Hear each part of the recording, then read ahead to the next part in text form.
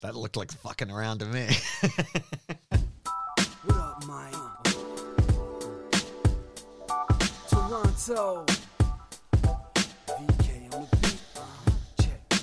I'm in Toronto where you wanna get the city love. I'm from Toronto where you wanna get the city love. I'm in Toronto like we wanna get the city love. My city love me back for my city love. Welcome to episode 1185 of Toronto Mic'd, proudly brought to you by Great Lakes Brewery, a fiercely independent craft brewery who believes in supporting communities, good times, and brewing amazing beer.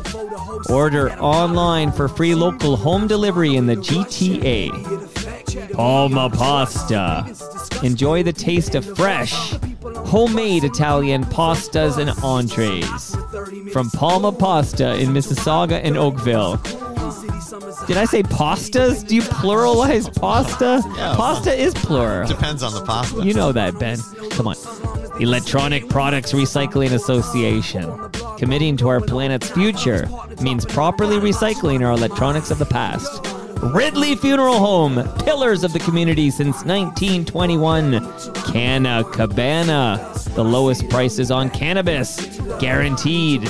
Over 100 stores across the country. Learn more at cannacabana.com. And Sammy Cone Real Estate. Ask Sammy any real estate questions at sammy.cone@properlyhomes.ca. Joining me today, returning to Toronto Mic'd, is Ben Rayner. Hello. Welcome back, Ben. You know, Ridley Funeral Homes catalyzed a conversation about the word cadaver with my daughter. Earlier today, we were riding the streetcar, and I was like, she's like, well, what do you do when you're on there? And I was like, oh, you know, sometimes we drink beer, and he gives me a lasagna. And, and I was like, another one of his sponsors is a funeral home, but he doesn't give me a cadaver. And then she was like, what's a cadaver? So I had this awkward conversation. Okay, shout out to Ridley Funeral Home. Right out of the hop. Okay, let's pop our beers right now. Okay, which one are you going to... I gave a bunch of there, but there's there's lagers. Wait, do you want... Is there something you want? I have No, I like them all, man. Okay, so that Haze Mama is one of their great IPAs. I'm going to crack open... open... the octopus, but I like the Haze Mama. Okay, because I'll put away a lot of Burst. Okay. I really do drink a lot of Great Lakes. You know, I'm cracking open a Burst. So... I'm having a... What is this thing called? Haze Mama. Haze Mama. Okay, tell me what you think, and I'll run up... Since you like the IPAs, I'll run up and get you another one. But... like, you're legit. Like, even when you're not drinking free Great Lakes, you're a Great Lakes brewery guy. Yeah, no, I think I snuck one out of the life front of the Star. Being a good last week, like holding a Great Lakes can being a good parent with a Great Lakes can in my hand at the Toronto Ferry Docks. This article you're referencing was called "Finding Sanctuary in a Stroller: How Pushing My Kid Around Toronto Became My Therapy." Because it did. You wrote in. You knew that. I knew this. Yeah. Well, let me set the table this way. This is not your first Toronto Mic'd episode. If people like hearing Ben Rayner on Toronto Mic'd, there are several in the archives to choose from. Like, you've been amazing on this show. And way back when, Ben, you once did like a brain dump of like songs you love. I don't know if you even remember doing this, but you gave me, I don't know, 50 songs. So it's hard to narrow it down to 10. Right. So every time you came over, I just picked another 10 and played it or whatever. And the last batch is going to get played tonight. That is a nice surprise. I know you didn't know this either. So I got some Ben jams here. We'll play them. Ben will talk to us about them. Do you believe in God, Ben Rayner? Not really, but I do believe in a universal ordering force because I'm into theoretical physics. So I'm trying to figure out what that is. At the end of the day, you believe in UFOs. The closer, but the closer you get, like the further you go into like theoretical physics, I find the closer you get to like faith and religion. So, in that sense, I believe in math. Okay, because you said you'd be here on time. God and TTC willing. Yeah, so let's not talk about that. Did they just arbitrarily dump the streetcar west of Dufferin? You know what? I don't take it. Can you? I don't know. Like, I legit don't take it. Like, I just bike everywhere because I can't stand it. Well, and if I have to get, like, I will take the go. So I'll get my ass from Union Station to Mimico on the go. And then from Mimico to here, I'll figure it out. Yeah, that may be my way home if I don't walk. But I asked the guy, I got on, I was just like, what's with the streetcar? Why is there no streetcar? And all I got was like a contemptuous look and the genuine just shrug. That's service, brother. That's service so like, in John Tory's Toronto. I think this is a perfectly reasonable question to ask. Why is there no streetcar for like the last third of this route? I don't know. Before we get to this article that you wrote for the Toronto Star, I can't believe you're finally published in the Toronto Star. Congratulations, Ben Rayner. It's a long time coming, eh? So before we talk about that, and then before we get to these jams and everything, your former colleague Ed Keenan came over last week, and basically after he updated us on it was the second anniversary of the attempted insurrection, the Capitol building there in Washington, and he was there. He was there, so Ed was talking about like what it was like being there, witnessing it. But then after that, we basically talked about all the things wrong with our city. Do you still love Toronto? Did you ever love Toronto? I do love Toronto. Like I went home. I went back to the East Coast. I have a lot of places I call home, right? Because I'm from England and I grew up in Newfoundland and New Brunswick, and I still have family and roots in all those places. I miss the ocean. But then there's times when I think I'd miss Toronto because it does have all this cool stuff. But I do think it's becoming a bit of a douchey playground for the rich, especially like my neighborhood on weekends is insufferable. And I don't mean that as like, oh, the bridge and tunnel crowd are coming in. It's just like the kind of, what do you call, like the wanton display of wealth. Like the conspicuous consumption. It drives me nuts. Like I don't like it. It's got a bit of that, like, a friend of mine was saying this to me the other day. It's like it's got an LA attitude, but it's also turning into like New York in the 70s, which is true. It's like the gap is widening. See, I don't like the LA attitude, but when I watch a film or like a TV show and it takes place like in the 70s New York, I dig the look, man. I'm digging that aesthetic. Yeah, no, I like a bit of grit. Look at you talking. I like your end of town. I like walking along here because it's like there's a possibility you might get knifed after like a certain point. Like I like that. There's certain people who bought in this neighborhood who've wanted like Lakeshore to gentrify. This has been the thing. And there was a moment of like several years ago when the Coffee Time closed, and you could like, see their smiles from here. Like it's like the Coffee Time is closing. Do you know what that means? Like next comes in the Starbucks. Yeah, that meant the Galaxy Donuts already went down though. Like it used to be that hierarchy. Galaxy, remember the one at Lansdowne and Blue Earth? I remember them all. These are those are my spots. On my days off, quite often I just go drink in the drug park in Kensington and watch people and talk to them because I feel like the addicts and the crazies and the thieves are probably closer to my people than my new neighbors. While we're talking about the city you live in and the only city I've ever lived in, by the way, fun fact, I'm pathetic, okay? Yeah. So Ben, I'm cosmopolitan. pathetic. I've been everywhere, man. I've been everywhere. Not one of your jams, but how did you find, in a nutshell, people should go to the Toronto Star and find this article, but how did you find sanctuary in a stroller? Like, I know you've told this you use Toronto Mike as your, like, test bed for these ideas, and then you write this great piece for the Star.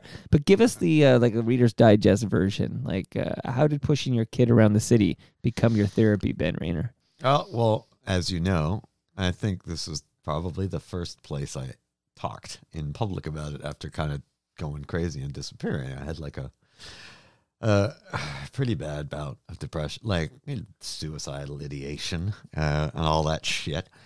And my job was ending at the Star because they were killing the entertainment section and all that stuff. And it caught up with me and I went a bit batty. But then we went up north to my friend Nancy's place.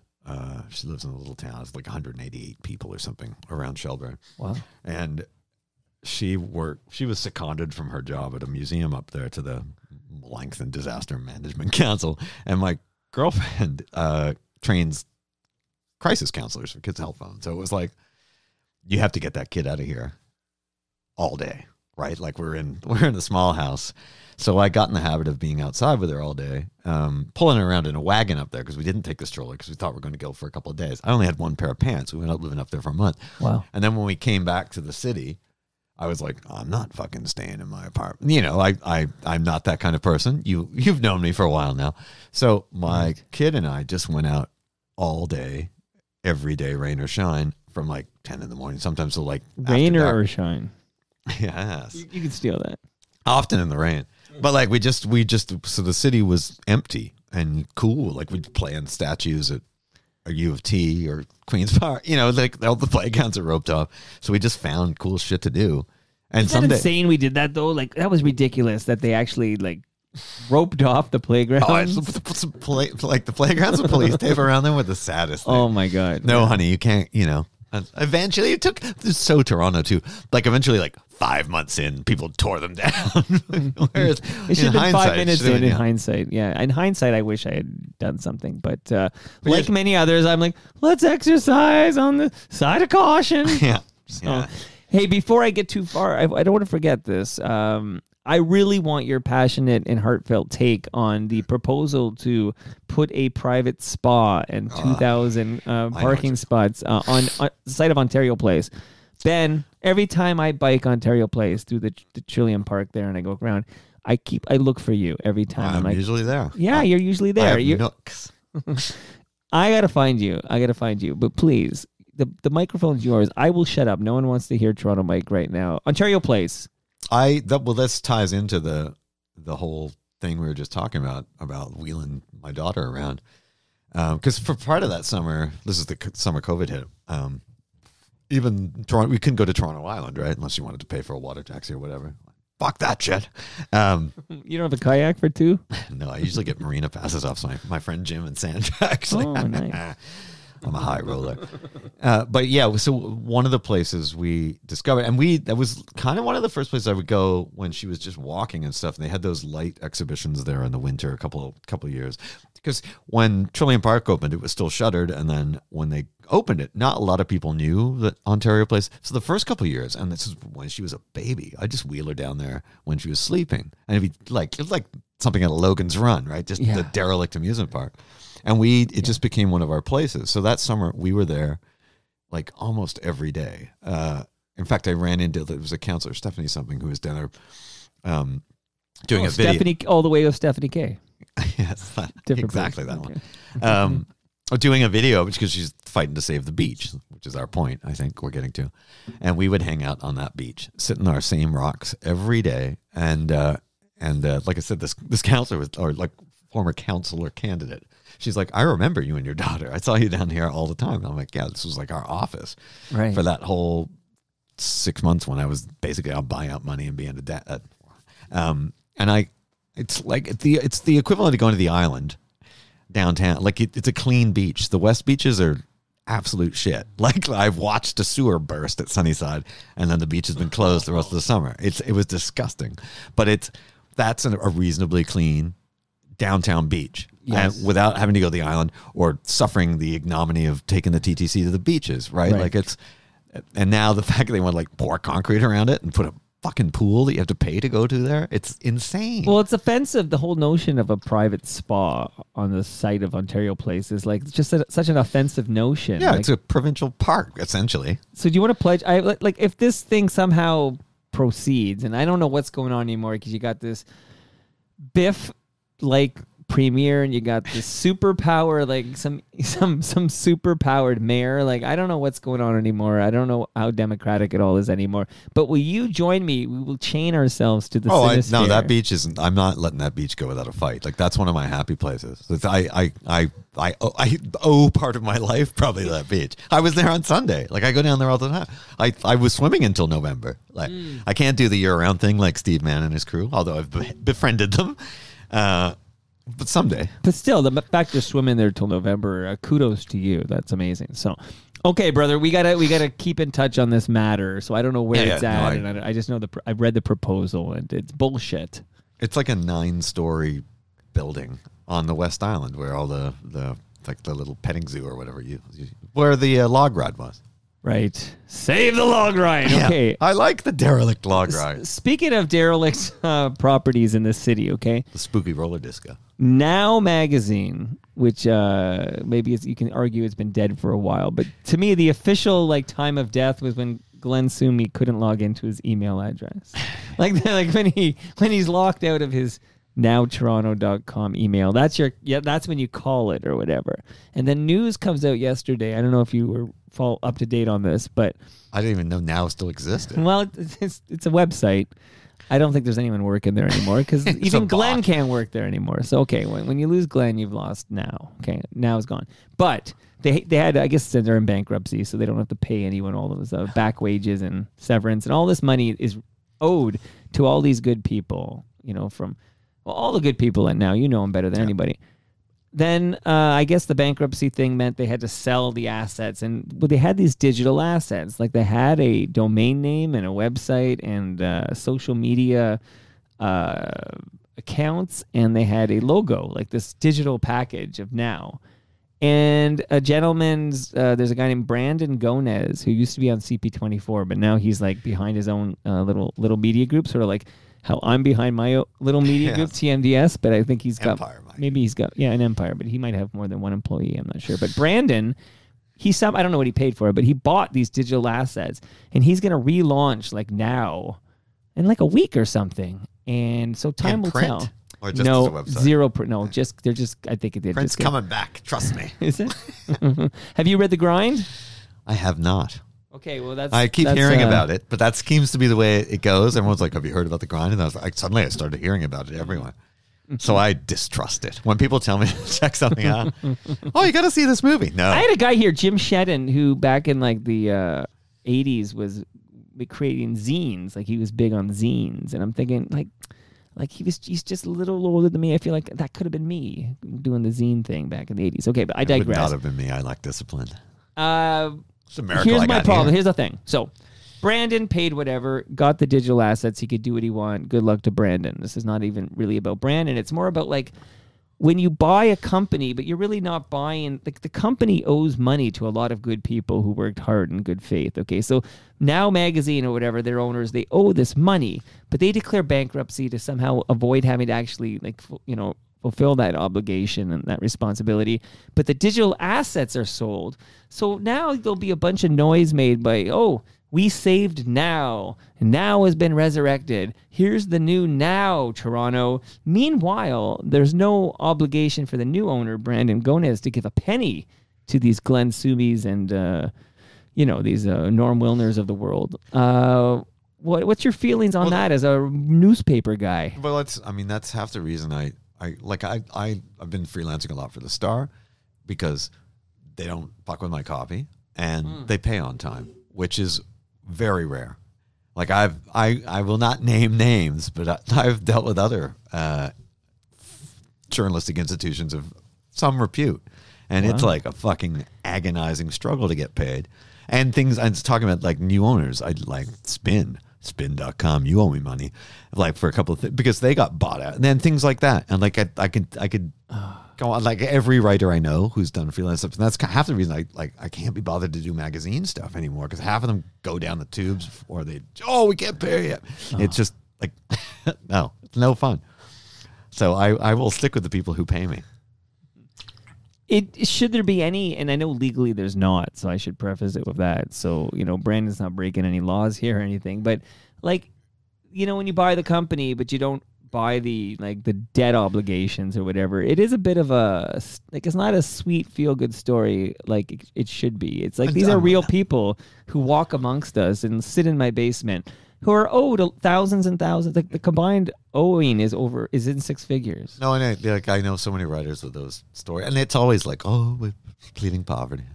Pleading poverty is like, you got the work out of us, and it's been 3 years. I could go on and on. That's why, I kind of hate freelancing for that reason. I don't know that I would I'm kind of over it. So how are you making money these days? I am basically managing a record shop 5 days a week and writing on the side. It's nice. I write when I want to write, and I don't have to eat corporate shit. Yeah, you don't have to do that anymore. Now, I just play records all day, man. We're going to play some records right now. Press play on MP3 files. That's how I play records here. But, the biggest question everybody wants to know, we did get an update from you at TMLX11 because you came out, and that was awesome to see you at Palma's Kitchen. Only 2 hours late. But better, you were on time as far as I'm concerned, because we got you in before we closed up shop. Do you enjoy the lasagna from Palma Pasta? Whatever pasta I took home that night was astonishingly good. It's delicious, man. Yeah, I'm not, yes, they pay me, but I would tell you this before they gave me a penny. I would tell you, Palma's Kitchen, Palma Pasta, delicious, man. You're going to take a lasagna home with you. No, my girls are eagerly anticipating. Okay, good. But Imagine honestly, you got to go to the happen. source. Like that's in the middle of friggin' nowhere, but it's like the fresh pasta there is Palmapasta.com. Yeah, there's 4 locations, so you can get there's one at here, Ontario and Queensway, which is a little more TTC friendly. But there's one in Oakville too. There's 4 of them. But it took me 2.5 hours to walk to that place. How long from door to door? From your home to this home I'm in right now? What was the door to door? To here, I usually walk home. It's about an hour, maybe. I walk home from Broadview and Danforth to Dundas, Nothington every day. Do you count your steps by any chance? Are you going to tell me you did 47,000 steps today or something? My old phone used to keep track of that shit, and it said I averaged something like 16 to 18 kilometers a day. Oh, wow. Yeah. Okay. Oh, yeah, no. That would be a good bike pathology. day. Okay, good for you. By the way, your shirt, Wolf Island Music Festival 2017. I had Chris Brown here recently. He owns that that hotel or whatever he's got going on in Wolf Island. I love Wolf Island. I also love the Wolf Island Music Festival, which my dear friend Virginia runs. And I don't know. It's just a magical place. I think about moving to Kingston just so I could maybe live on Wolf Island. Well, I feel like it's lawless. Stephen Stanley lived there, or is he moving there? I don't know. Maybe we had this chat before. I got to find out what's up with Stephen Stanley. Hey, are you okay if anything that comes in your head you can share? But can I start kicking out these jams of yours? I've been holding on to these things for years. Yeah, so I'm picking the order here. So like I said, I've only been inside once here, if you know what I mean. Should we move it outside? I was kind of hoping you'd resurrect the backyard. It's the gear. Studio. I'm always afraid of the gear. Like I get out there, let's pretend it's like -2 or something like that. But is this all going to be this expensive shit? I feel like we had one dodgy night where things were frightening. Not surprising. Yeah, I think things were blowing over and getting wet. I am going to start purposely with this song because I think this is a good starting point. I remember when I was a little girl, our house caught on fire. I'll never forget the look on my father's face as he gathered me up in his arms and raced to the burning building out on the pavement. And I stood there, shivering in my pajamas, and watched the whole world go up in flames. And when it was all over, I said to myself, is that all there is to a fire? Is that all there is? Is that all there is? If that's all there is, my friends, then let's keep dancing. Let's break out the booze and have a ball. If that's all there is. And when I was 12 years old, my dad Peggy took me Lee. to the circus. Ben, talk to me about Is That All There Is? I hope my dad's listening to this because it's his fault. He played this to me at a very early age, and I think it's just called This Is Peggy Lee or something. I play this record at my day job at Cops Records on the Danforth all the time. I love this song. And then a few years ago, well, not a few years, probably 10 years ago, on one of her albums with John Parrish, PJ Harvey did a cover of it that's even more like dead-eyed. And your daughter's named after PJ Harvey. Yes, she is my other bride, PJ Harvey. But there's like the part in the song where Peggy Lee's like, and I fell in love, and then he left, and I thought I would die, but I didn't. The PJ Harvey one is like, and I thought I would die, but I didn't. And it's just it's so cold. I don't know. It's a beautiful song. Obviously, Peggy Lee didn't write it, but she has the claim to the definitive version. And it's funny. It's darkly funny. Mordantly funny. Oh, here it is. With the most wonderful boy in the world. We'd take long walks down by the river, or just sit for hours gazing into each other's eyes. Right. We were so very much in love. And then one day, he went away, and I thought I'd die, but I didn't. And when I didn't, I said to myself, is that all there is to love? Is that all there is? It's bonkers. It's so good. I have memories of this song in a pivotal scene on Mad Men. Is that possible? Probably. Probable. That seems on brand from my limited knowledge of television and Mad Men. If that's the way Like I feel like if you were gonna have that's a fitting tune for what I imagine Mad Men is in my head. So you've never seen it? for that final And I'm not good with the TV. I ADHD, man. I can't sit still. Look at me. I'm fidgeting right now. That's why those chairs have the swivel. Okay, so Randy Newman is the arranger and conductor of this jam. Did you know that? That one, the Peggy Lee one, Yeah. really? I'm on the Wikipedia page for this song. Yeah, it's Randy Newman's credited with arranger and conductor. Interesting. I wonder if it's the same Randy. It's gotta be. It can't be two. How many Randy Can't be Newmans two. can there be? Here, I'll click through. Yeah, it's the same one and the only. Okay, shout out to short people. Wow. Well, my estimation of Randy Newman just went up slightly. Anyway, it's a badass song. Even death disappoints her. is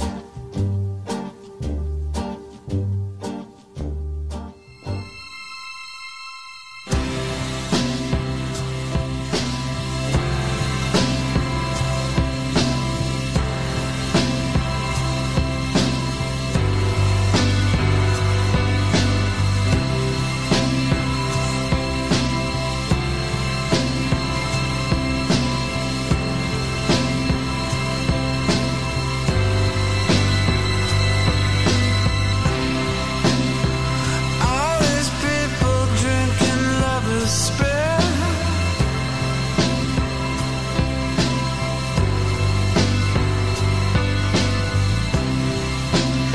They sit around and clean their face with it.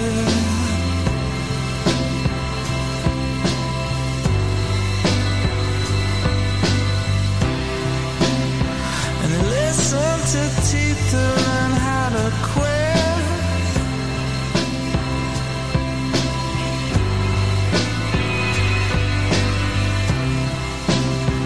Time to a night that never met.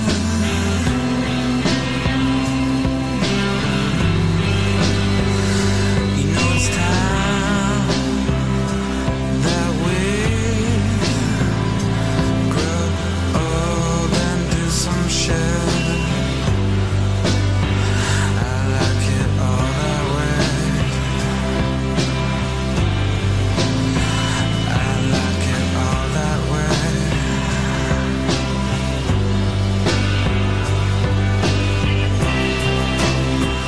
All these people drinking love. Broken social scene. Ben, talk to me about Lover's Spit. That's a goodie. I haven't listened to that in a while.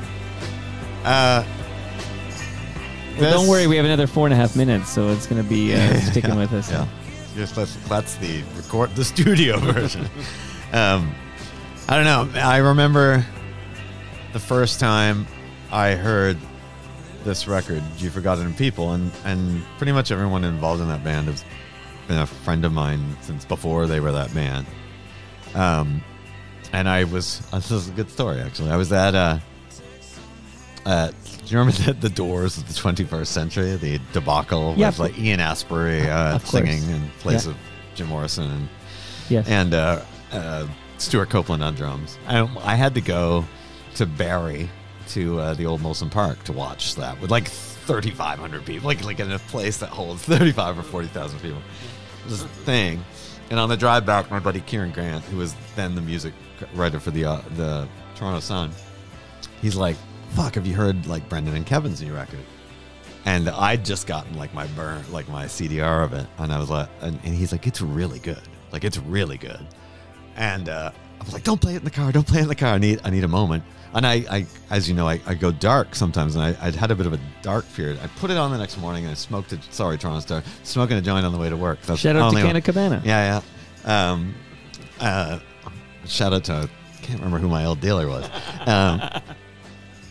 But I was like, I smoked a joint. I was crossing Spadina, and I had my CD, my like Sony Discman or Yeah, the whatever. Discman. Yeah, of course. Yeah, with my like blue bottom CDR burn of this, and I remember hearing "Cause Equals Time" as I crossed Spadina, going, "Fuck, this is actually really good." And then by the time I got to this tune, I'm like, "What the fuck is going on? This record's amazing!" Like, and it's all bangers. It's a great I still album. love this album. And also, well, then there was two good components in this, because Kieran and me and my friend Stuart Berman, I think and our friend Matt Galloway, now CBC Matt Galloway, and we all wrote like really glowing reviews of this. And another Toronto music journalist wrote a piece in another publication saying the only reason people like this record is because they're friends with the band. And then on who was that? Come on, you can. What are you afraid of? No, we're buds. What are you afraid? Oh, it's okay. But then that person you can look it up. That person will own it. Do a search. That person will own it. He's way more successful than me. But then on New Year's Day, why would Brad Wheeler write such a thing? That's right, it was Brad. Then on Colleague. Then on New Year's Day, I guess after the September, whenever that came out, there was like a 9.7 review in Pitchfork that just fucking catapulted this record, and Metric and Stars, and then it really. Like, shout out to Michael Barclay and his book on the scene, but it was just bananas. Absolutely, like it really exploded. So that was kind of vindication for all of it.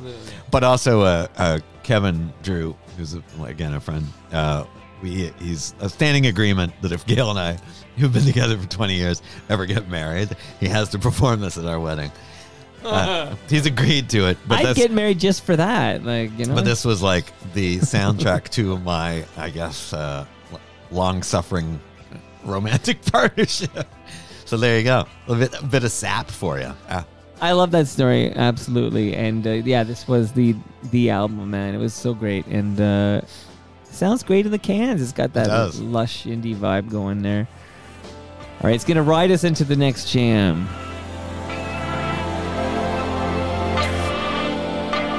It's been a long time. I don't even remember what any of these are.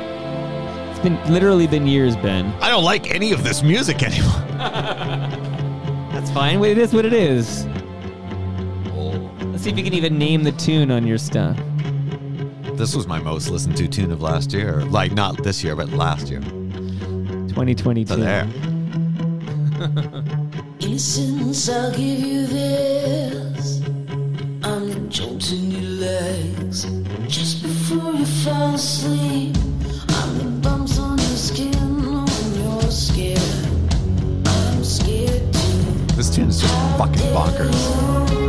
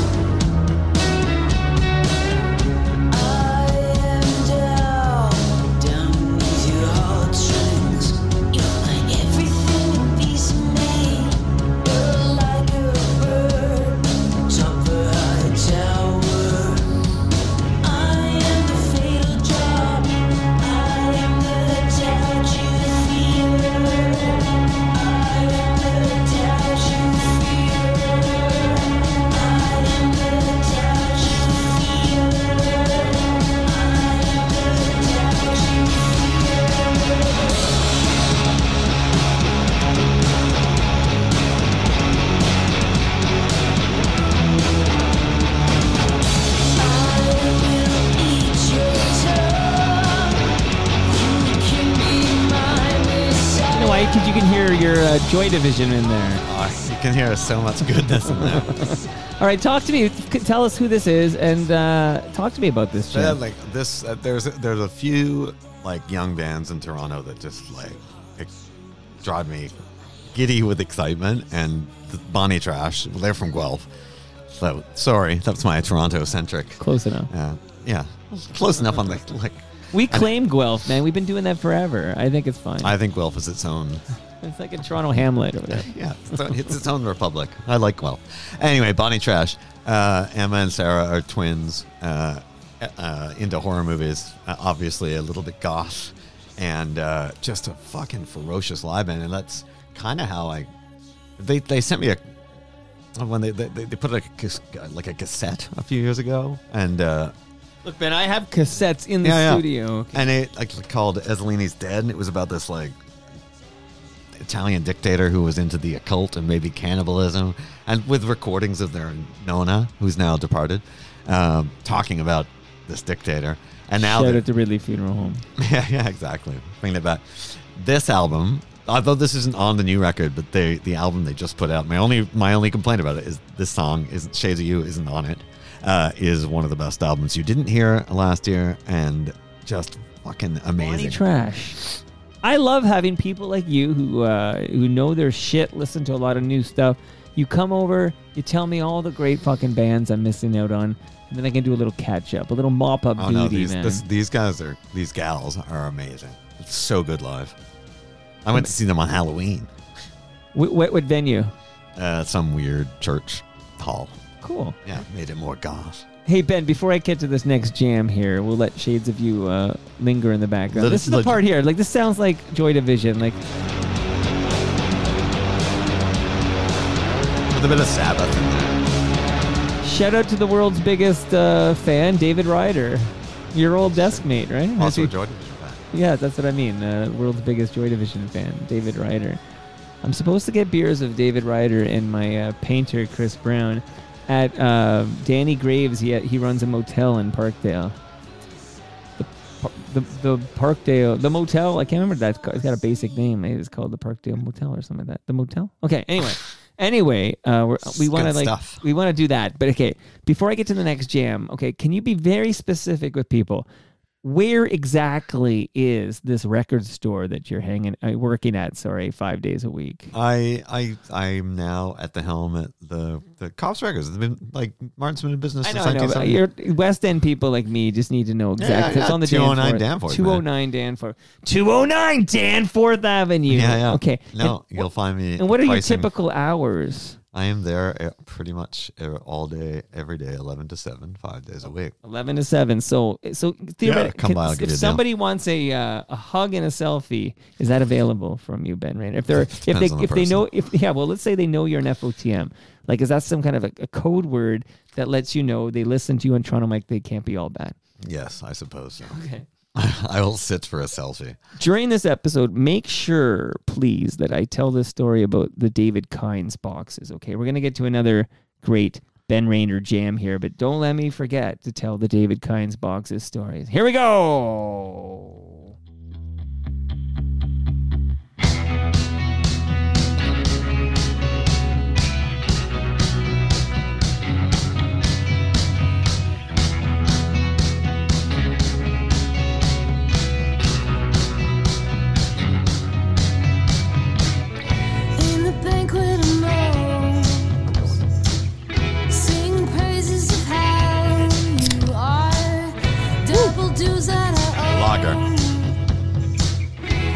And one of my favorite bands. I feel you could touch my nerve, but you're falling apart from what I've heard. Bereft of any desire, I'd rather hunt or sleep or starve. Your charity's so ungrateful. The pain won't break the day.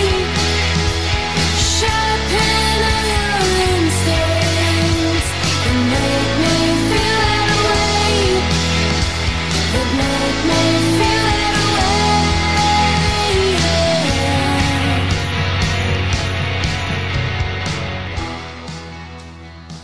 way. Talk to us, Ben Rayner. Casper Skulls. I don't know anybody who knows. Skulls. I'd like, they are one of my favorite, probably one of my favorite bands ever. I know it embarrasses them because they're friends of mine.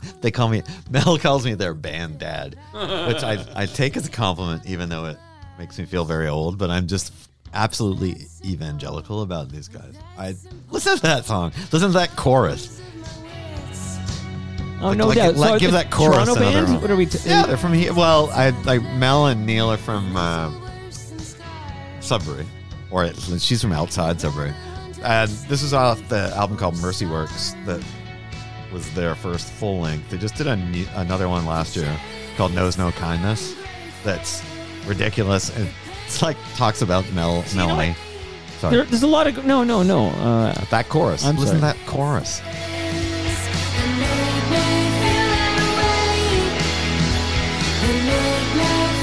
a hit? Like, I don't understand what's wrong with it.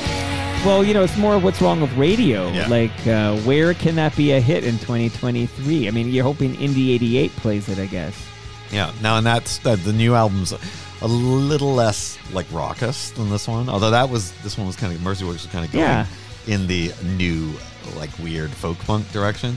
But the album's like, Knows No Kindness is crazy. It talks about, I didn't know this, I've known them for a few years now, and Melanie St. Pierre, the lead singer, when she was like 8, witnessed her neighbor shoot her best friend's father in their backyard. God. And so the whole record's about this like weird enclave. It's got a Lynch quality.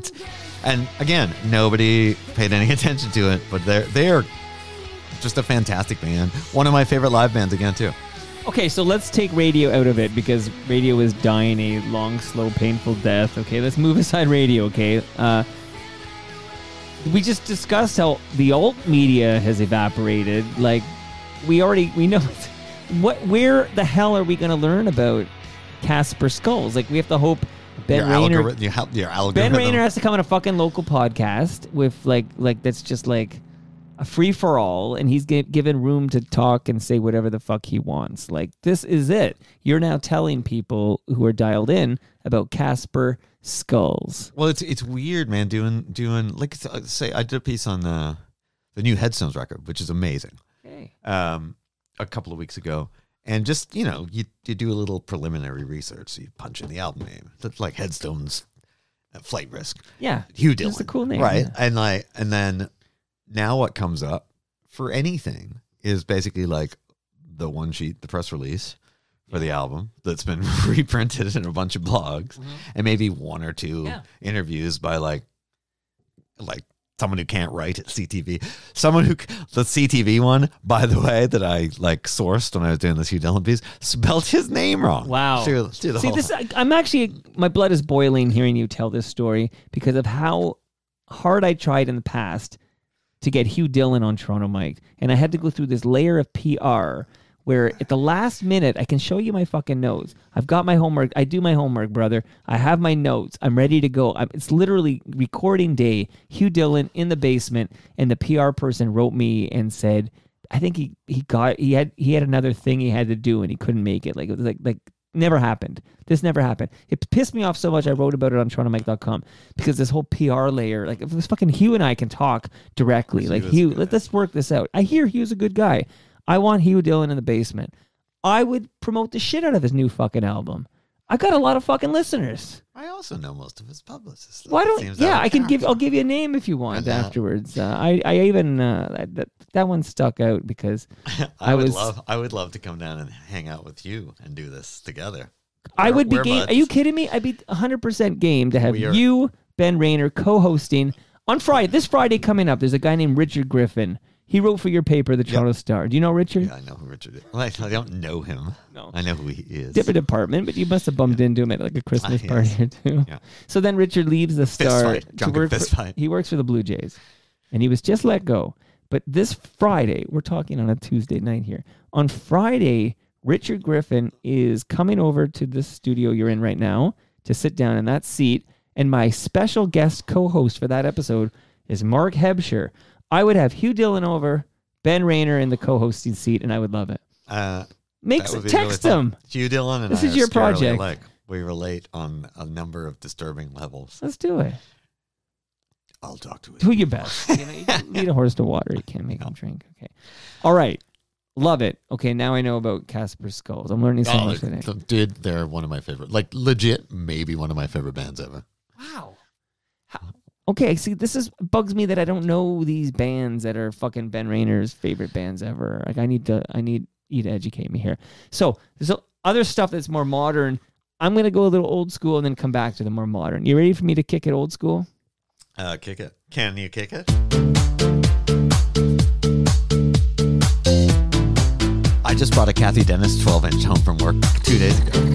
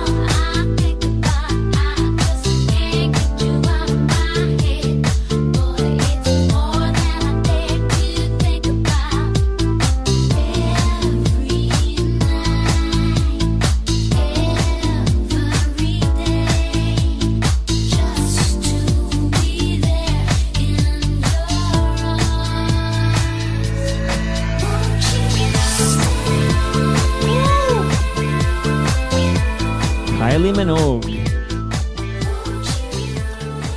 I love Kylie Minogue more than life itself.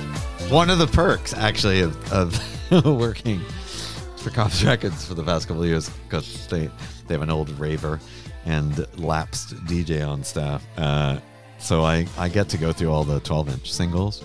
So I have accumulated all the Kylie singles, dating back to like Locomotion. Almost. I'm not all the way there, but I'm getting close. Oh my God. And that's on Fever. And by the way, when I blurted out, oh my God, I brought home a Kathy Dennis 12-inch yesterday. Kathy Dennis wrote this, who was kind of like almost there, like pop star in the 80s, early 90s. Sure. Has become a writer. But Miss Locomotion herself had to bring this to the charts, the top of the charts. This is like Fever. But the new one, the new Kylie Disco, is almost as good as Fever, I will say. I say this as a Kylie fanatic. This is a perfect pop tune. Yeah, no, absolutely. It's a caught like great the pop song. Post-rave zeitgeist, all that shit. You know what I mean? And I was, it's good to mix it up a little bit, right? Like, I was kind of... I listen to Kylie Minogue more than almost anything else. I was up last night making a girly pop playlist. What does that entail? Is that just like a playlist, like literally a digital playlist, or do you make mixtapes? I just sit. I used to. I used to woo ladies with mixtapes back in the day. So this Jim Shedden yesterday, it was all like a trip, man. Like zines and mixtapes, like a total trip. But I have used to make mixtapes too. From when I was we have a box of them at our place where I designed artwork and all this shit. Like, yeah. No, me too, brother. Yeah. Me That's too. why we're friends. That's why I brought out the old. This guy's out of retirement here. I'm going to digitize some old tapes here, but I'm pointing to my Sony cassette player on my. Even when I started like mixing records, I would always dump it to tape, not to. People are burning it or like creating sound files. No, well into the 2000s, just like hooked into my old realistic dual cassette player. Okay, so we're talking about like a medium. We're talking about cassette tapes here, and I have now I'm more likely to hear a cassette tape because of this thing here than I am. Like, I can't play a DVD right now in this house. My CD player died of neglect. I went to play Dark Side of the fucking moon. She was talking about it, and I couldn't. My CD player wouldn't open. Died of neglect. Maybe it killed itself. That's terrible. Now, can you play a DVD right now in your house? We have the several iterations of the PlayStation. Okay, that'll do it. Okay, I never had one. And I bought her vintage video games for Christmas. So, do you know the name David Kynes? Why do I know the name David? He worked at Much Music, like not in the glory days, but he was music director. He was running the show there. Oh, I know David. Yes. And then now he's with Hollywood Sweets. There's not much music, I don't think. Anyway, that's why I have all this shit. Not shit, but I have all this stuff because the other day, I think Friday, a young lady dropped off 2 boxes for me and some pictures and stuff. And the pictures. Oh, I'm looking at the pictures. I hung one up around the corner. When you go to the washroom, you'll see this Punch Much picture I just hung up from David I'm going Kynes. to the washroom right now. Well, when you go to the washroom, I'll kick out a jam and I'll get you. Do you want an IPA? I'm good, man. Okay, you're good. Good. Okay. No, I'm going to the washroom right now. Oh, in your pants. I get it now. All right, so this story, which is boring me too. Highbrow shit. So 2 boxes. So I don't know what's in the boxes. What's in the box? So I actually recorded myself opening the box and finding what's inside because I had no idea. And then I share those videos, and I told any FOTM who's watching those videos could say, I want that, because it's just a bunch of DVDs and CDs. And a whole bunch of good stuff has already been given away. Like, I've been biking stuff to people. I've been having people pick it up. Like, I've been basically, most of my time now is managing, like, how to get all these goods to the FOTMs. It's all free. I'm not asking any money for anything. Just be good to each other. But I guess if you wanted to take a look at the remainder bin, you might see a DVD you want to bring home. You know what is the great lost treasure of Much Music? Are those interstitials and ads? I think Carl Davis was his last name. I loved them so much. Remember the really like absurd kind of Much Music? Like they'd have time wasters basically, or like ads, and it'd just be some guy yelling for no reason. I wish I could describe them better. Like they're like absurd. But his name was Carl Davis. And they gave me a reel of his stuff one time because I loved it so much. And my friend Mima was working as their publicist then. Look, it's like I did a piece on him. Carl, Much Music, weird video or something. If you're on your computer, but oh my God, they were the best thing ever. And I only have it on VHS, and they're gone. They're gone. They were just like utterly absurd. I can't believe they got made. And he made a bunch of them. So finally, I conned the star into doing a piece. Okay, and he and I just got shit faced at the old Friar and Firkin across from Much Music one day, and I wrote a piece about it just because I wanted to meet him because they were so good. Well, you still have the tape, or is it? I have the VHS tape. I should bring it over. We should find Carl. What we do is that we get that to the great Ed Conroy from Retro Ontario, and in fact, and then we can have a field day with that with the Retro Ontario Empire behind us here. All right, let's kick out another jam and keep that nostalgia coming. We're nostalgia merchants on this program. I wonder who this could be. That's an interesting sound because the waveform is fat, but all right. It's like a dog whistle. I can't hear it.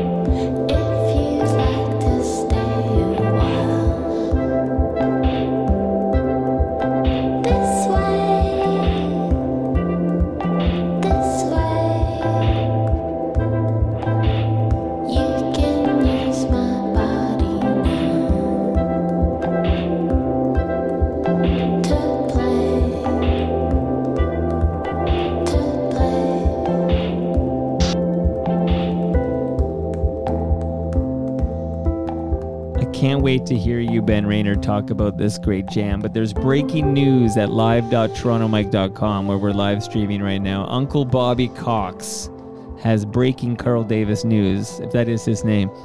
He ran on stage during a Matthew Good Band performance at the MMVAs one year. Are you aware of this? Ben Rayner, are you aware of this? And he sent me the great Uncle Bobby Cox, who's a real identity. I will not out him here, but I'm going to play this. This is going to be awful, maybe, but let's hear this for a second. We'll come back to the and jam. Interrupting a heartfelt song about letting your dead friend inhabit your body God. in order to communicate. You know, I'm so sorry. No, I'd like Carl would appreciate that, and actually the Louis would appreciate that too. I think Jesse would now.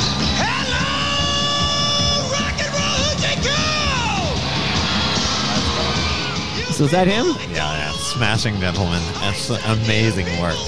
That's the lost stuff. Just really stupid, like 10-second Much Music interstitials.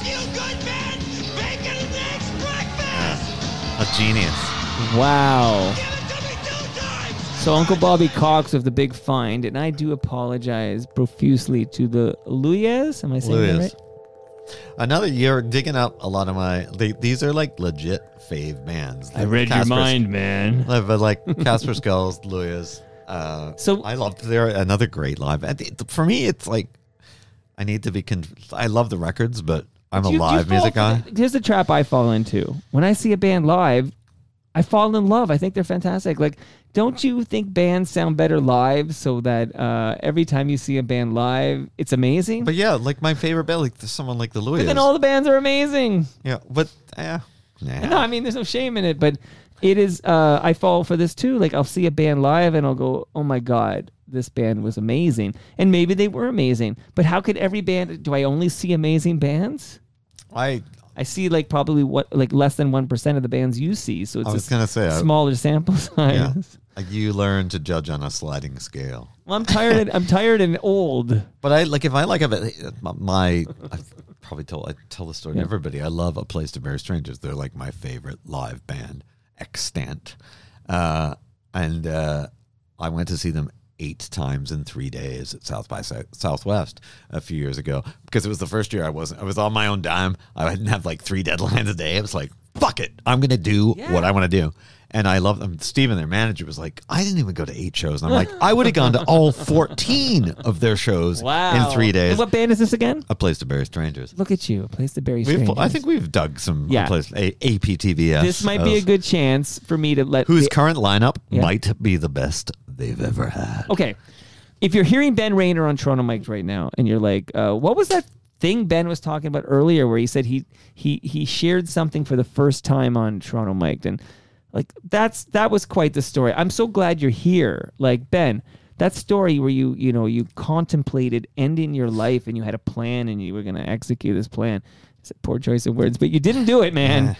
Thank you for not killing yourself. Can I look in your eyes and tell you that? Well, I thank you. It's no big deal to not kill yourself. No big deal? Okay. It's pretty easy to not kill yourself. You make it sound so easy, Ben. Okay. Yeah. Well, whatever. You go. You know what? It's everyone gets depressed. And it's not a big deal. Just fucking like it's the locking it away does not help. Right. Talk about it. Get it out. Yeah. Like, it's like the moment you just say to somebody, I think I need some help. It's like, it actually, like, it's not to sound cliched, but it's just like, just say it. Because I've done it doesn't work for me at all. Because I think half the reason I get like this is because I'm dwelling on everything in my head. But like actually letting it out in the open, like with honestly sitting down with you, that was the first time I'd talked to anybody really in a long time. Let's let the people know. They can hear that. Like we record. Did you know we recorded that? Okay, so it's episode 476. Okay, that was without my consent. You sat in front of that microphone and you thought it was just to look cool. Okay. Yeah. June 13. I thought this was for... Yeah. Oh, June 13, 2019, man. That was the before times, man. That was in the beginning of the... Well, no, because 2020 is when everything hits the shit hits the fan in March 2020. So this is June 2019. I think This was like, I would say the Raptors, maybe they just won the NBA championship, or maybe we just had the parade or something. So go back in time, listen to 476 with Ben Rayner. But hold on. Wait, there's more. Because you came back here. I want to get this right here because we've had several visits and I want to get this right. So Ben Rayner, I'm going to load this up. By the way, do you consume cannabis, Ben Rayner? On the way here. You know what? If you're buying, I'm telling you right now. How long have you known? I know. Come on, I'm doing that. But I don't take meds. I'm plugging a sponsor here, Ben. You know that. I see your poster, Canna Cabana. So, do you really have unbeatable prices?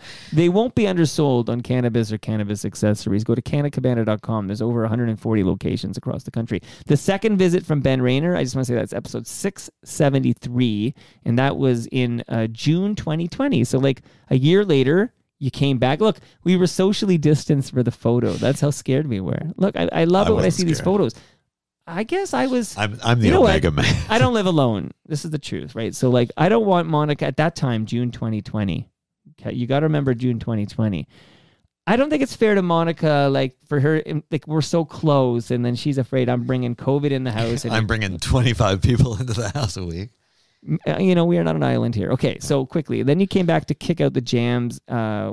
on July 30th, 2020. So we didn't wait so long for us to do it. In another backyard hangs. Yeah, it's all backyard hangs. And then you kicked out more jams in October 2020. I think that might have been in the basement. That looks like Halloween stuff in the background here. I think that was outside and quite cold and windy. Okay. Yes. Okay. You feared for your gear, if you know what I mean. Right. Okay. So let's get back to these jams. They're not going to kick themselves out. Here we go. Little build up here. I feel I should speak to it.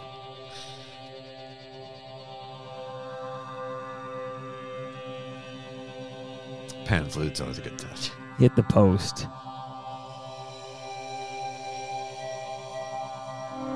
Thanks for hanging with us on a Tuesday night. Ben Rayner in the TMDS studio, kicking out the jams, enjoying our GLB.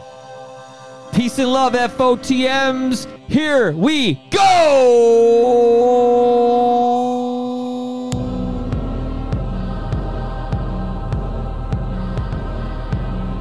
I fucking love this one, too.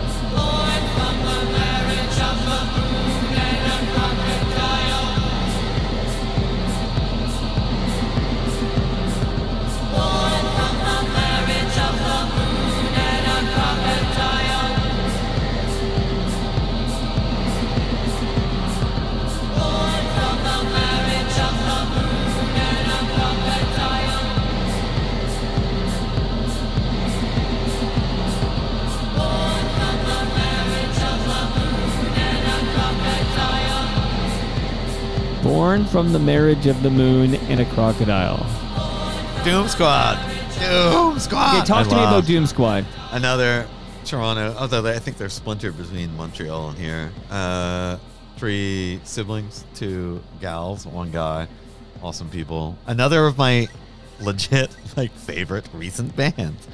You've done your work, Michael. Well, you did the work, actually. I just copied it. Yeah, they're I Doom Squad don't sound like anybody else. They're on their own weird planet. And the record, this one. Do I hear throat singing? What am I hearing? You'll hear everything. They actually opened for Tanya Tagak, the inner throat. She hates being called a throat singer, but for lack of a better word. So they toured with Tanya Tagak on 2 albums ago, and picked up a lot of Tanya's spark. They're amazing. You got to listen to this whole record, though. They're an album band. Even you know this song, which I don't know. I mean, it depends how much you have to say, but this thing's over 10 minutes long. Yeah, it's a chant. It's an incantation. Here's a good story. I love them. A couple of friends of mine and I like to go backcountry hiking and camping. I'm shocked you like to hike. Yes, this is no secret. I was playing. We were on a lake with 3 or 4 lakes back. We hiked because it was still frozen in Algonquin Park. And my buddy Jesse and I always tried to approximate the old was Barrie Station, the dock, and thus make Chilliwack and April Wine. Yeah, I was gonna say. But we ran out in the middle of the woods, and it was the moon, Mars, Venus, and I want to say Saturn. Anyway, 3 planets, a full moon with a ring around it on a frozen lake. And I was playing a Doom Squad track, and they'll love this. They know this story. And there's a tune on this record where a prayer bell starts sounding, and wolves howled back at it from across a frozen lake, illuminated by a full moon. You weren't tripping balls? I was, but we had it was 3 planets, the moon with a ring around it, Doom Squad playing, a prayer bell chimes in one tune, and because they were howling at the full moon. Yeah, no, it was like, it's like a life experience, but that's kind of the shit they make. Like, it all sounds like that. They've gotten a bit more dancey now. They actually, Trevor jokes that they wanted me to be their advisor on the second album because it was obsessed with UFOs and pyramids and stuff. So I was going to be they recorded it in New Mexico. So they wanted me to be their UFO advisor. Okay, on that They're note, all true stories. Since there's true like weird stories. Still 6 minutes left, so I'm going to let this simmer in the background. You did Totally talk fine. about this in your first visit, but remind us again about your your legit belief in unidentified flying objects. It's not a belief thing. It's like or UAP, unidentified aerial phenomena, as it's coded now. So you can't. It's not a matter of belief. These are things that show up on the radar. We have and proof. Knock down trees, burn circles in the ground.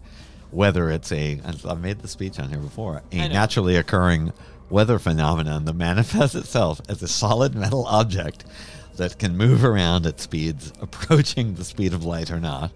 It's a thing that we haven't bothered to explore. And it's fucking crazy to me that people don't ask us. It's like, oh no, that can't exist.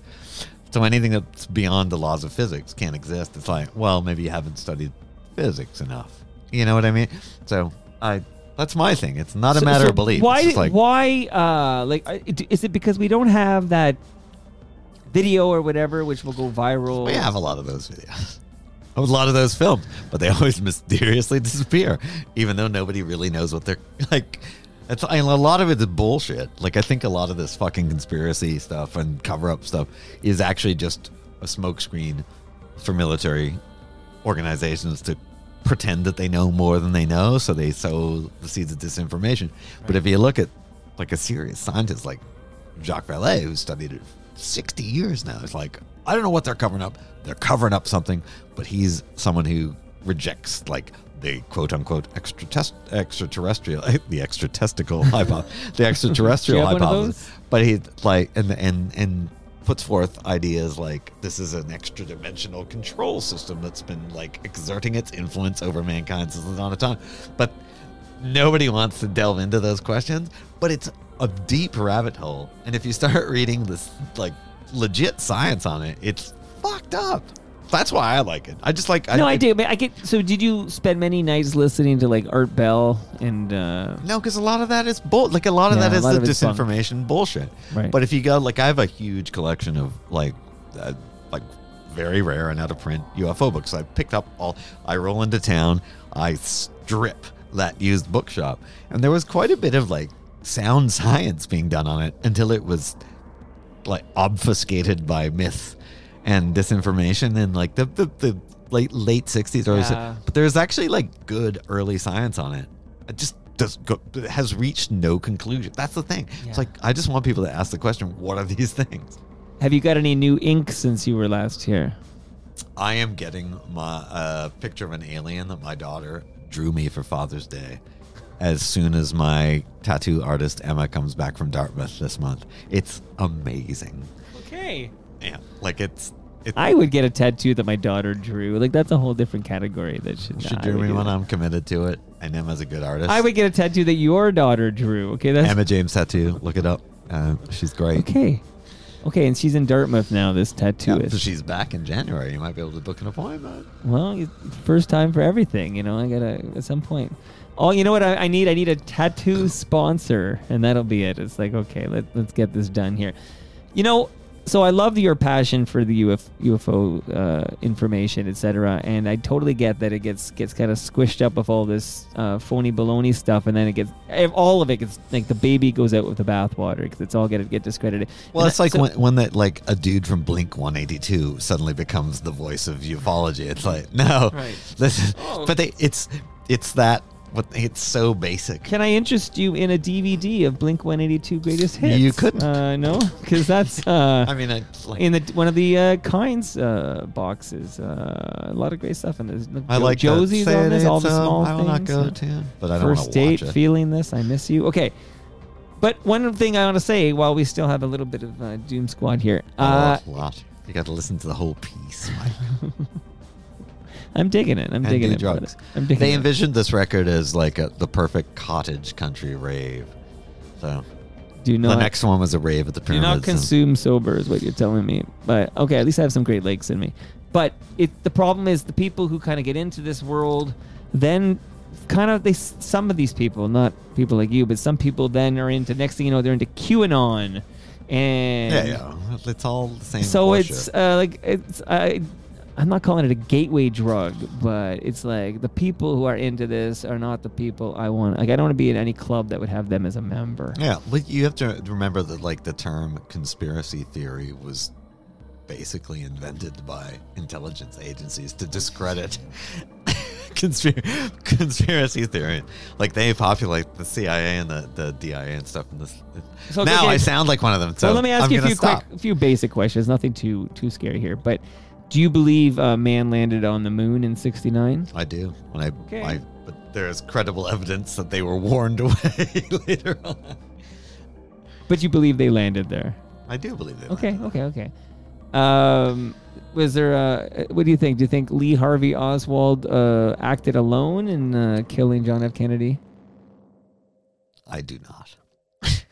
You're not alone there, brother. My authoritative voice. I don't care. I like UFOs. I don't give a shit about JFK. I didn't know him. Ooh. That's your heart rate right now, Ben Rayner. Best techno track ever.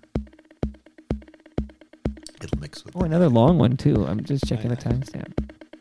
By the way, Doom Squad was 13 minutes. Woo! Strap yourself in. Wait, cheers to you, Ben. So you cracked open another one there. Cheers to you, buddy. Don't worry, everybody. Ben's not driving home tonight. I stole his car keys and his car. Yeah. I'm going to sleep in the backyard. I'd find space for you inside. I know you'd rather be out there. I'd rather be out there with the raccoons. There's foxes and stuff. Lots of skunks. There we go. Wow. I want to bike to this song. I love biking to music. The best techno track ever.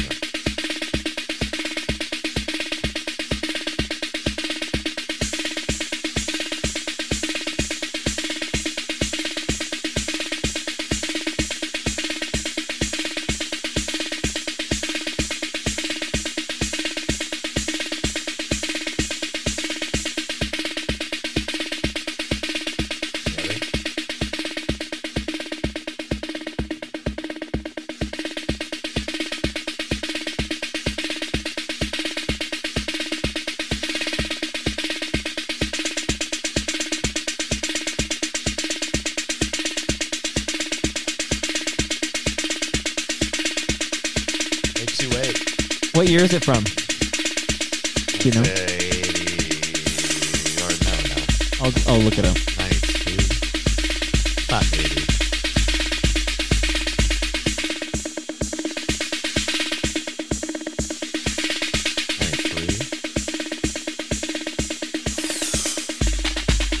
I should know. I have 2 Plastic Man tattoos. And Rich is a friend. I failed him.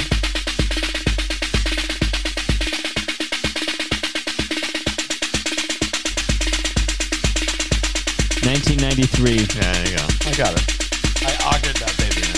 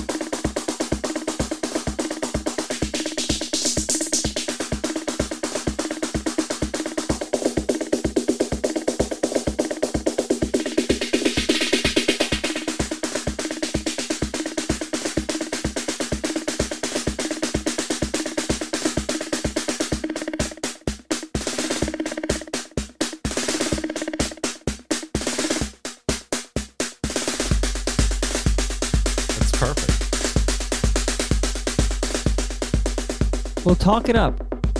Talk it up. I don't know. Like, It's like I'm a huge, like I said, Richie Houghton, who is probably the best techno DJ producer for my money on the planet, from Windsor, Ontario, across the river from the birthplace of techno in Detroit, Michigan. And I feel like I remember going for the Stars, this is like 98, 99, to the first Detroit Electronic Music Festival, which is like a free thing they did downtown before it kind of gentrified up to the level it was today.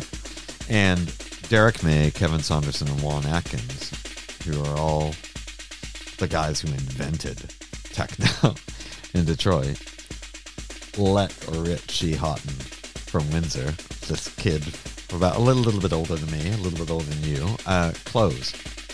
You know what I mean? Because they knew they couldn't go on after him. And he's still, oh man, it's one of the best times of, like, totally post last lockdown, I guess.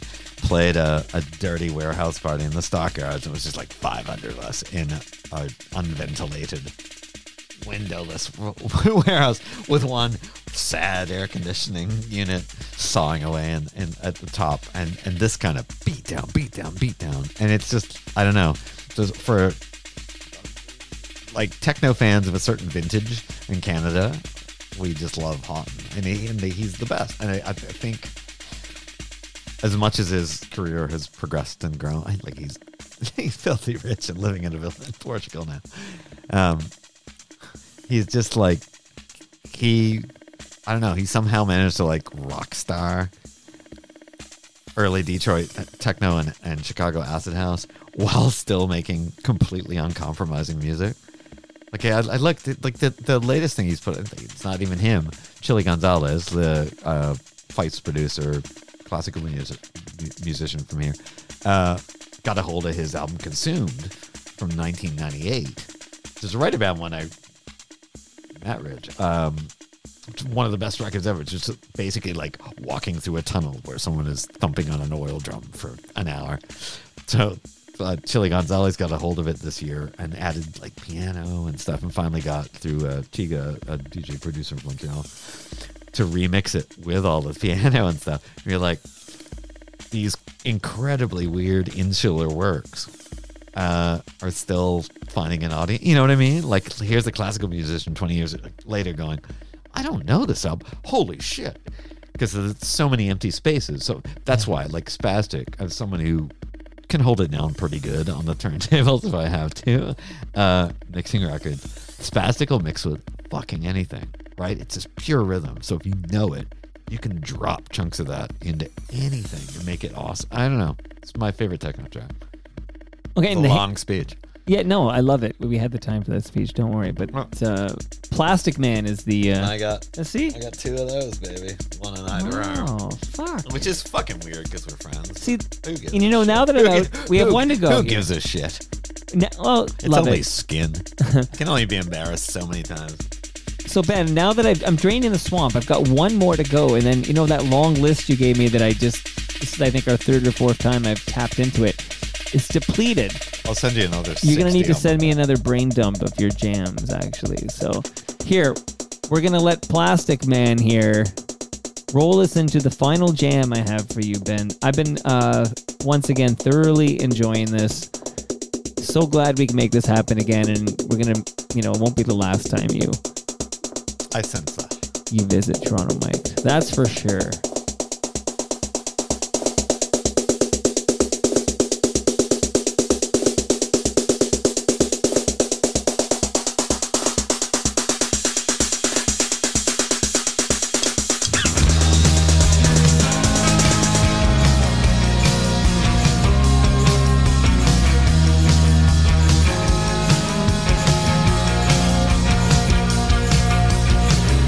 Tomorrow morning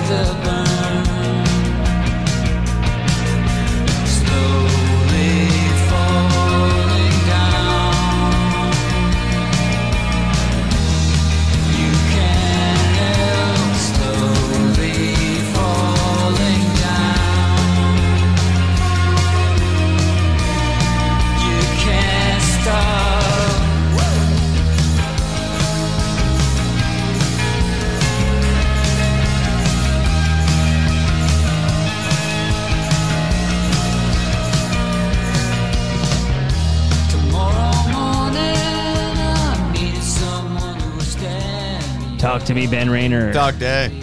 I fucking love Dog Day. Dog Day. They're like, well, I have this thing in my house, and Gail knows it, my long-suffering partner. Just like, I'm like, this is one of my projects. Dog Day is one of my projects. Like, I'm one of 2 bands, Casper Skulls included, that I think a friend of mine has signed purely because I love them so much. To 0 financial or popular return, but I appreciate it. And if he's listening, he knows. They're like a Halifax kind of, like, I don't know, like you've played a lot of my favorite bands tonight. This is distilled to some of my favorite Canadian bands. Wow. I probably typed in the email, this is one of my favorite Canadian bands.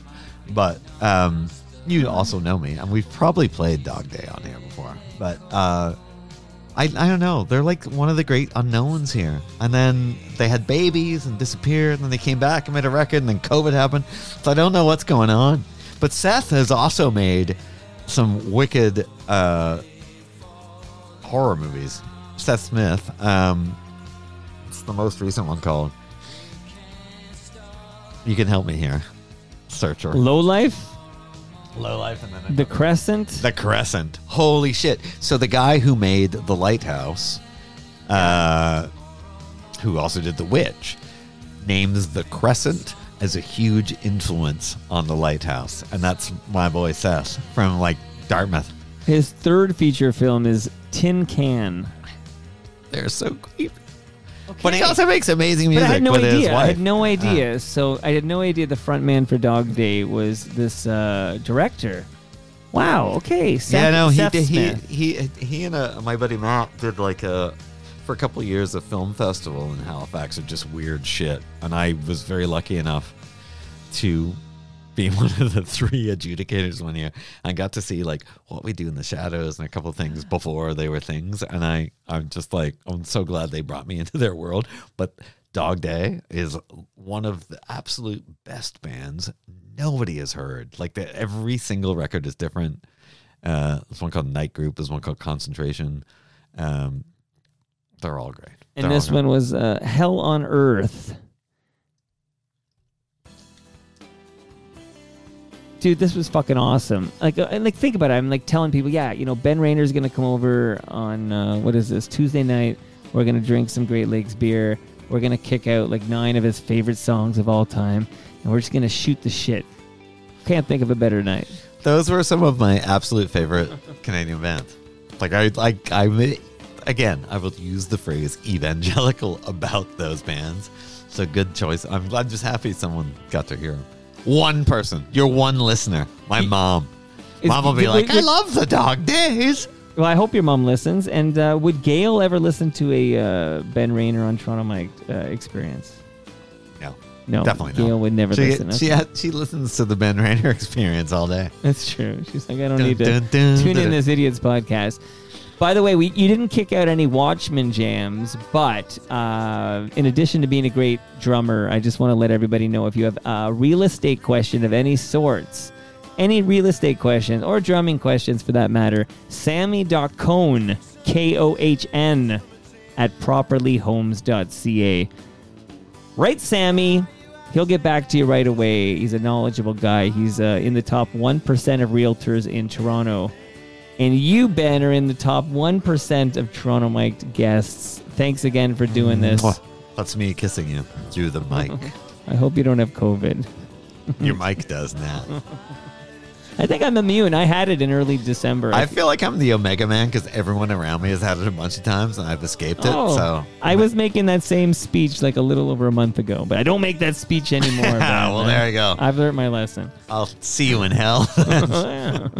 Dog Day. And that brings us to the end of our 1,185th show. I'm actually confirming that's right. No. Yes. I told this to Ed Keenan. My 5s and 6s look the same now when they're in the small font. That's because you're old. I know, but I have glasses here. But I don't want you to think less of me, Ben, so I didn't put them on. I got to start wearing those things. Ugmo. You can follow me on Twitter. I'm at Toronto Mike. Ben is at, remind us, what is that great handle you have on Twitter? I hate Ben Rayner. I hate Ben Rayner, which is ironic. No one hates Ben Rayner. Our friends at I Great... do.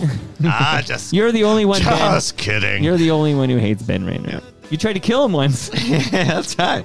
I might try to kill him again on the way home. No, don't even joke about that. Our friends at That's why we can joke about it because it's out in the open. Shout out to Ridley Funeral Home. Our friends... I thought of Ridley Funeral Home on the way here. Shout out Look, again. if you want a discount, it's got to be like a pre-arranged Yeah. thing. You can't get it after the fact. If I'm missing my head. FOTM discount. Our friends at Great Lakes Brewery are at Great Lakes Beer. Palma Pasta's at Palma Pasta. I got a lasagna for you, buddy. Recycle My Electronics are at EPRA_Canada.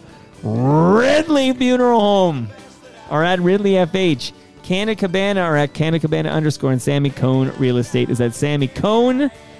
See you all. I want to check the records because I have somebody coming before Richard Griffin on Friday. I want to welcome into the studio Thursday, making his Toronto Mic'd debut. Hold on. Is this right? Some hobo. My goodness gracious. The return of Darren Frost with special guest Lisa Baker. What a busy week we have this week. See you all then.